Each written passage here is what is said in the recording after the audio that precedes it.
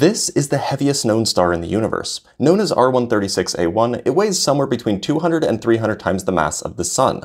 And it's so big, astrophysicists have had to come up with new explanations for how it may have formed. See, typical star formation is pretty well established by now. If you haven't kept up with your stellar astrophysics, let me give you the cliff notes. You start with an ultra-cold cloud of gas floating in space, just a few tens of degrees above absolute zero. For whatever reason, be it a nearby supernova sending a shockwave through, or a local twisting magnetic field line finally snapping, some sort of disturbance causes a slight overdensity in a small region of the cloud. And if the cloud is cold enough, the gravity of that slight overdensity can overcome the outward pressure of the gas, because the pressure gets bigger the hotter the gas. Anyway, at that point, a runaway gravitational collapse begins. At the center of the collapse, the gas gets hotter and hotter, beginning to glow in the infrared out of sheer compression of the gas. As inevitably both the protostar and the gas cloud are spinning, the cloud forms an accretion disk circling around the stellar infant.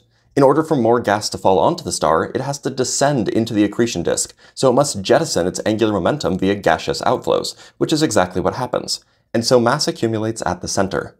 Eventually, if the gas cloud was particularly massive, nuclear fusion ignites the star before accretion is completed.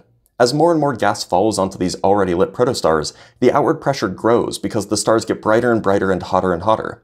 If the accretion disk still has not run out of material at this point or stabilized into a protoplanetary disk, eventually a balance is reached. The outward pressure matches the inward gravitational pull. This is called an Eddington limit. And it's generally accepted that this limiting phenomenon puts an upper limit on the mass of stars that can form, maxing out at around 150 times the mass of the Sun.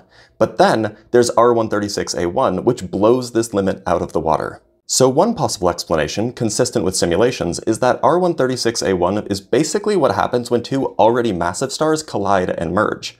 And the data we have works with this idea. Merged stars would appear younger than their unmerged counterparts, and R136a1 appears 1 million or 2 years younger than other nearby smaller stars. So, did R136a1 eat its twin? Maybe.